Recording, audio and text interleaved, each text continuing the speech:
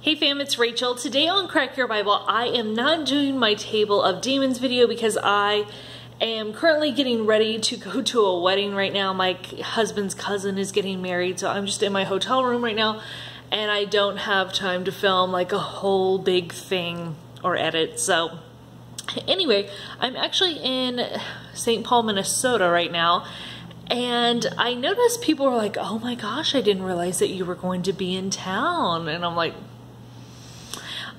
you guys have to follow me on social media, because on Facebook, I always post all of my events like way ahead of time. Like they're all on the event tab, and I know people are all like, oh, well, you know, I'm so above Facebook. Like I got rid of that years ago. Okay, great, whatever. Like I also post all of my events on Eventbrite. So if you guys want to fellowship with other Christians, my next meetup is going to be in Washington, D.C. And then I have another one after that that is going to be in San Jose, California. And I will be going to Europe in February, but I have not decided whether or not I'm going to do a meetup there, just because it's really difficult to plan these things, and especially if I'm unfamiliar with the location. I don't know, I haven't decided yet.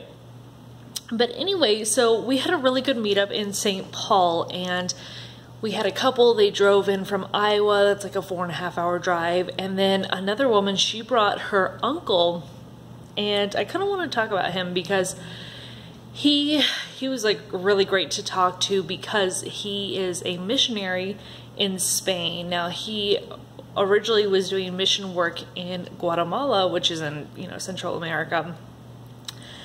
And he was just talking about how the body of Christ down in Central and South America really have a heart for missions to Muslim countries specifically.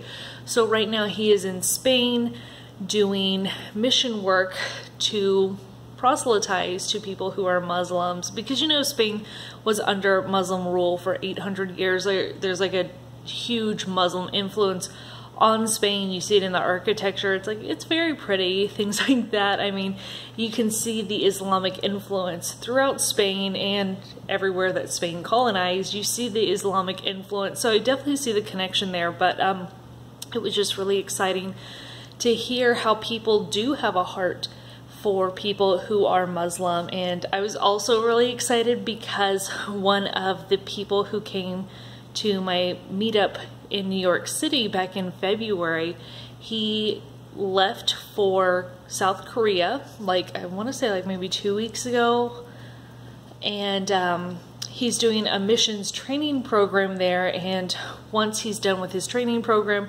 they are sending him to Egypt, because he had a heart for proselytizing or doing missions work in Egypt, specifically to Muslim believers. And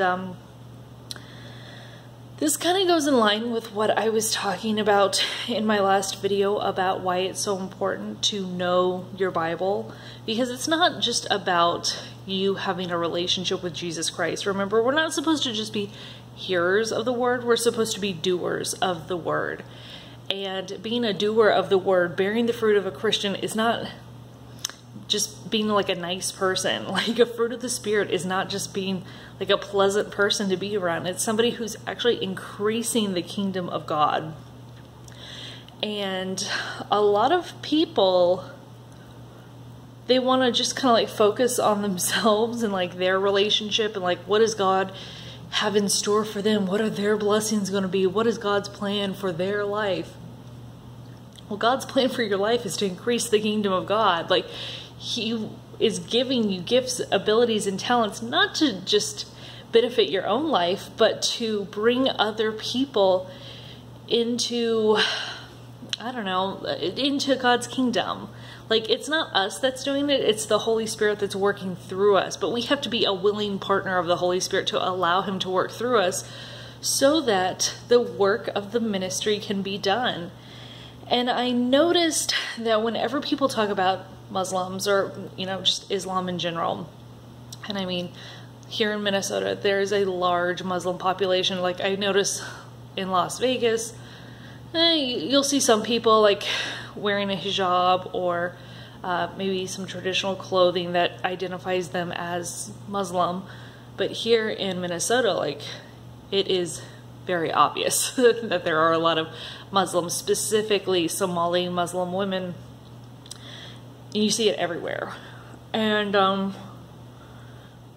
I know Islam is like a very touchy subject, or just dealing with Muslims, befriending them, talking to them, because people let their own personal prejudices get in the way of them doing the gospel. And we can't be like that, because I know like in the past I've talked about how I have a friend and she's Muslim, and like when I was getting married, her mom like did like a parental blessing over me, even though like she's not my parent, but she's like really nice. She died last month. But I saw that people were kind of like, oh my gosh, I can't believe that you would, you know, get involved with these people. Like, you guys, we're supposed to let the Holy Spirit work through us. And we might not be the one converting somebody. Remember, it's always the Holy Spirit that does the work. But we want to put on a good representation of a Christian for other believers, because we might be the only Bible that people ever have access to. You might be the only Christian that people ever meet. And that's why we have to be open to sharing the gospel with others. And part of that is not only learning scripture for ourselves, because we have to know the Bible. If you want to share the Bible, you have to know the Bible. Like, if you want to share the love of Jesus, if you want to share a relationship with Jesus, you have to have one yourself. So, it's not only that, but you need to have some sort of knowledge about what they believe too. But a lot of Christians, they don't even want to learn their Bible, let alone learn what other people believe. And we have to remember, the whole purpose that we're here on earth is not so that we can live our best life. Our whole purpose here is to increase God's kingdom. It's to let the Holy Spirit work through us so that His will can be done on earth as it is in heaven. And remember, everybody needs to hear the gospel. There's nobody that is like so evil, so terrible, so bad, so far gone that they don't deserve to have the gospel preached to them. Because how will they know the gospel unless somebody preaches to them? Scripture straight up tells us is, how will they hear if nobody preaches? How will people preach if nobody's sent? And I just see kind of an attitude in the church where it's like, oh, well, you know, they're Muslims and they don't like XYZ country, or, you know, they're our enemies. No, they're not. Remember, Christ died for us while we were still sinners. While we were still sinners, Christ died for us. It wasn't, oh, we're slightly better than everybody else. No, we're all sinners. And if it wasn't for somebody, you know, preaching the gospel to us, we would be in the same predicament as every other person who has not come into a relationship with Jesus Christ. You know, Scripture tells us that God desires that none should perish. He wants to have a relationship with people, but if we are unwilling to put aside our personal prejudices and our, I don't know, presuppositions about people, then Satan wins. Because if people don't hear the gospel, if they only have an idea, like they know that, you know, there's a Jesus or something like that. I know Muslims believe that Jesus exists. They call him Isa. That's how you say Jesus in Arabic. But they consider him just a prophet. But Isa is not just a prophet. He's God. But unless somebody is there to show them, like, hey, this is actually what Scripture says, and hey, I know what the Quran says, I know what the Hadiths say about this, but here's actually the truth. How will they know? And, you know, just like a lot of Christians, they never read their Bible. It's the same with Muslims. They never read their Quran or whatever. It's just everybody has an idea about what their scriptures say, and, oh, you know, my family's this, so I'm this. And, you know, people really aren't that different. And that's why it's important that we have a heart for what God has a heart for. And God has a heart for winning souls. And that's why I'm excited to see people actually acting out their faith. People like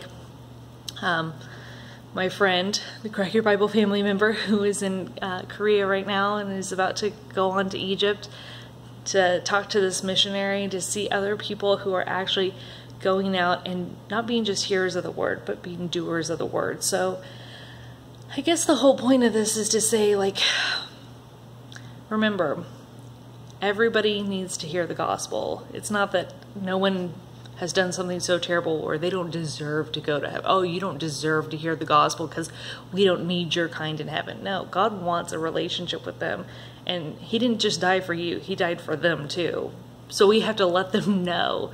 And if they don't want to accept the information, that's fine. But it's our job to at least give them the information. And we need to do it in such a way where we're not turning people off to the gospel because it's so goofy, it's so out there, or it's so ineffective. Because I see a lot of Christian witnessing where I'm like, oh, you're actually doing more harm to the kingdom than not, just because it's so poorly done, or it's done with such like a terrible attitude. Like, I have an attitude with people in the church because y'all should know better, but when I'm interacting with non-believers, it's a whole different ball game. Because, like, we're a family. I can talk to you like this. Strangers, no. So, it's the same, you know, at home. Like, you can talk to your family in a certain way. Like, you can be real with them. You can keep it 100, but you're not necessarily going to be like that with complete strangers. And in the body of Christ, we're all family, and that's why we got to keep each other in check. And that's why I am harsh about some of this stuff, because it's like, dude, you know, we have, like, very limited time. And we can't waste our time being goofy, and we can't waste our time being prejudiced or, I don't know, just ridiculous, like having all these ideas about like, well, they don't deserve to hear the gospel. No, they deserve to hear the gospel just like you should, just like you deserved to hear the gospel, because not because of anything that you did, but just because that's what God desires. And if we love God, we want to do his will.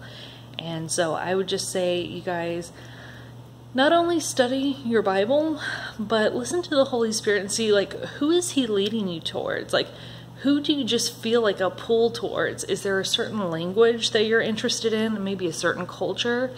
Maybe those are the kind of people that God is specifically pushing you towards so that you can share the gospel with. So that's something that I wanted you to think about. And I hope you will like, subscribe, and share. And yes, this is my microphone. I knew everybody was going to have a heart attack because I'm like sitting here in a sportswear and people are going to be, oh. So yeah, that's why I'm holding my mic right here. So anyway, I will talk to you guys later about the table of demons when I get home, but I'll talk to you later. Bye.